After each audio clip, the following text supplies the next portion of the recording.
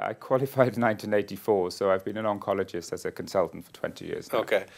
In that time, can you just explain or describe the state of the disease of cancer? Hundreds of millions of dollars of research goes into it. What might be different now in terms of treatment, survivability, than maybe when you started? What are some of the things that you've seen?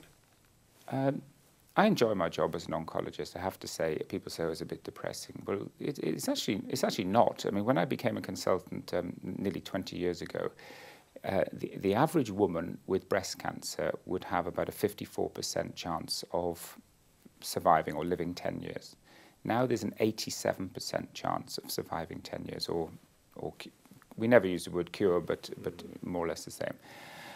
So that's a great advancement over the years, and there's lots of things which have contributed to that. Of course, there's the earlier diagnosis with screening. There's the radiology, being able to pick up tumours within the breast clearer and earlier.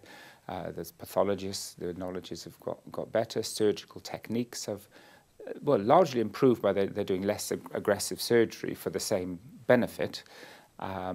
Chemotherapy has improved. You know, every time there's a trial published, it shows this drug is slightly better than the last one. And of course, there's the biological agents such as Herceptin, which has been a major benefit for women with HER2-positive breast cancer. So all those things added up lead to a significant advance. What we haven't looked at is what we're discussing today. Is can you then further benefit, you know, through putting people into a formal exercise program? Can you get them to lose weight? Can you eat more polyphenols? Maybe take a polyphenol supplement or such like, or look at their micronutrient levels to see if they're deficient in something and then correct them. I still think there's another sort of 10–15% on top of that, which is largely being ignored because it's not commercially viable. But nevertheless, you have to look at the advances in traditional medicine and say, well, you know, hats off, there's been a good development, but there's more to come. Can you talk about that a little more? And at least in the United States, a lot of that's hard to find. You have to go to other countries to find some alternative therapies, Mexico, Europe. Have you seen any alternative therapies that show some promise, that, like you mentioned, like the Pometi, perhaps?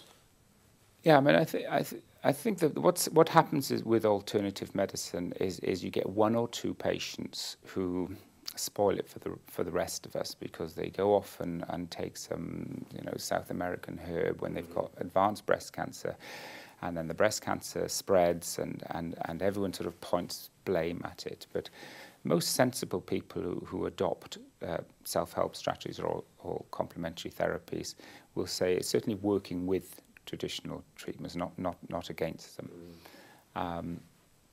So, you know, in terms of lifestyles, as we already said, it's weight reduction, exercise, stop smoking were the big three.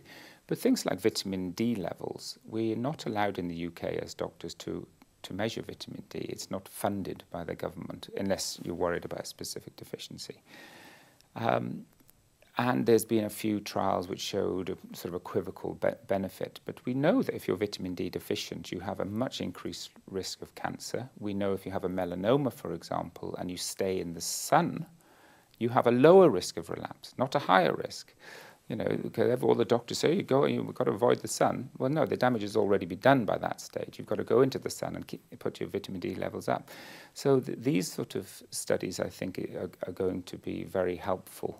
So nutritional, vitamins, heavy metals, and more recently, you know, the polyphenol levels.